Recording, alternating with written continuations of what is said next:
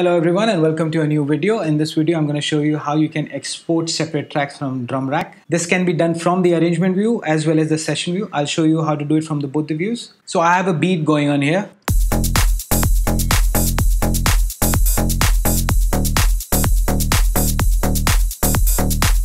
Now let's say I've finished this song and I want to separate all the tracks from the drum rack and I want to send it to mixing and a mastering engineer to mix and master this song. So all I have to do is click on this drum MIDI track and I'll be able to see the drum rack and all the sounds. So all you have to do is click on one of the sounds, right click and select extract chains.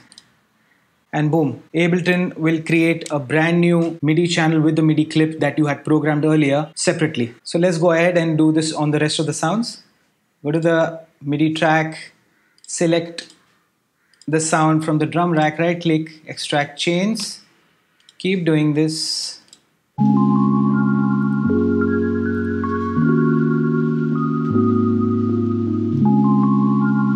So there you have it. Now you can select this section. Now imagine this is your song and all you have to do is go here, export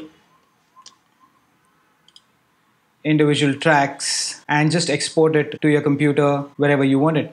One thing to remember is if you have all these sounds here, you can't select all of them at once and select extract chains. If you do that, Ableton will open a separate drum rack. It will not separate the tracks individually. So you have to go one by one and do this. Okay, so now let me show you how to do this in the session view. Now if you're in the session view, so what you have to do is click on this small arrow.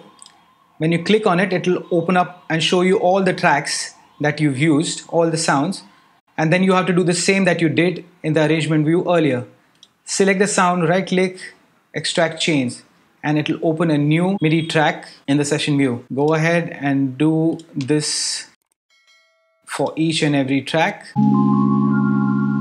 So now you can not only export this sound, you can also go inside and make different patterns if you feel like. So that's that easy. That's it for this video. Please do click that like button. If you've not subscribed as yet to my channel, please do. And I'll see you in the next one.